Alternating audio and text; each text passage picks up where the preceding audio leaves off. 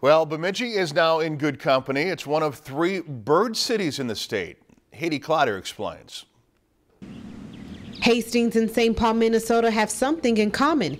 They're the first 2 Minnesota bird cities, and now Bemidji is on the list. There are a few requirements to receive the title of a bird city. Improving habitat for birds.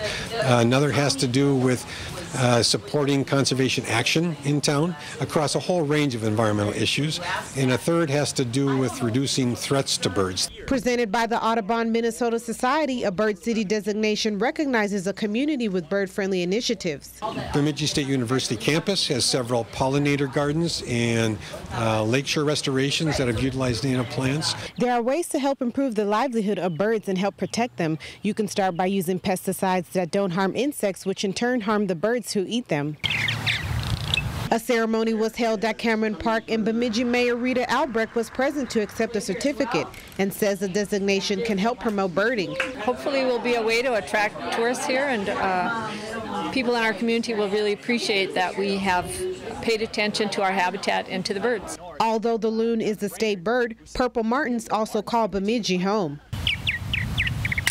They're summering in the north to take advantage of the abundant insects, and Lake Bemidji certainly provides abundant insects. Purple martins use these nest boxes, and Bemidji State University conducts research. Including the new houses I found last week, we probably have 120 breeding pairs in Bemidji. The celebration also coincided with International Migratory Bird Day. In Bemidji, Haiti Clotter, Lakeland News. The city is working on signage that'll greet anyone who drives into town so they know Bemidji is a bird city. If you've enjoyed this segment of Lakeland News, please consider making a tax-deductible contribution to Lakeland Public Television.